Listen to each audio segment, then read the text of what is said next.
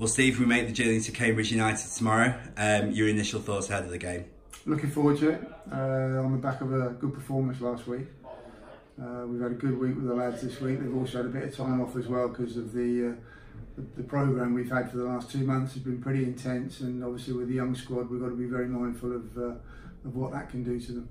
I guess it was a welcome relief to have that free week. Absolutely, yeah, and I think we'll look forward to the next couple of weeks as well to get some quality work done with the squad, which so far we haven't really been able to do because of the amount of games we've had to play. When we've spoken to Daryl for a few weeks now, he's constantly said we need to build up some momentum. Do you think the decent performance last week against Colchester gives us a good basis for that? I certainly hope so. It should do. I mean, it should give the lads a lot of confidence going forward. We think they've played quite well.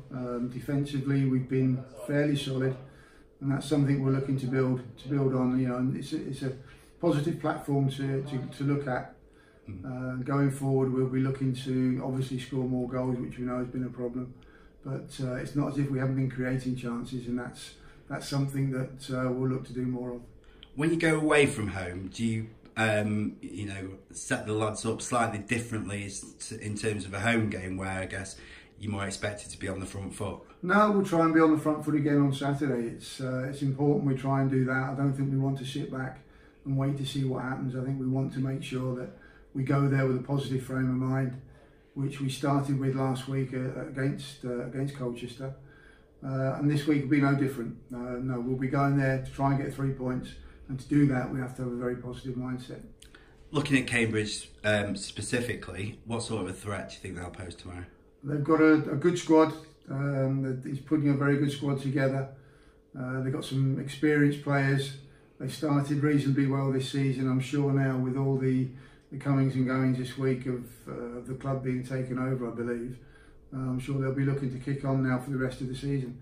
So yeah, I'm sure there'll be some pressure on them, probably more so than there will be on us, but that's something we can look forward to. But I guess from your point of view, you'll just be solely focused on what we do tomorrow. Absolutely, yeah, as always. Mindful of the fact that they're a decent side. As I said, they've got some good players, some dangerous players up front, and we've got to be careful that we don't switch off on the day, but go there, as I said, very positive with a chance to get 3 points.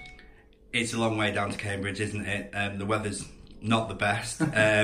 What would you say to the Silkmen fans planning on making the journey tomorrow? Hopefully the weather will get better as we go further south. But yeah, listen, whatever fans turn up, we're always very, very grateful.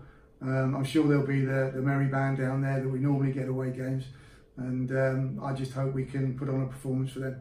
Brilliant. Thanks, Steve. Pleasure.